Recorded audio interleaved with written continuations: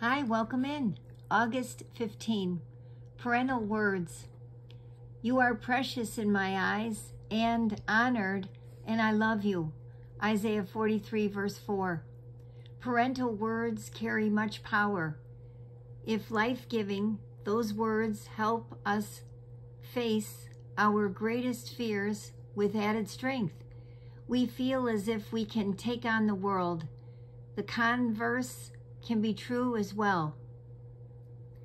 If the words we heard from our parents were full of defeat and discouragement, it might be hard to silence those words when we are trying to conquer obstacles.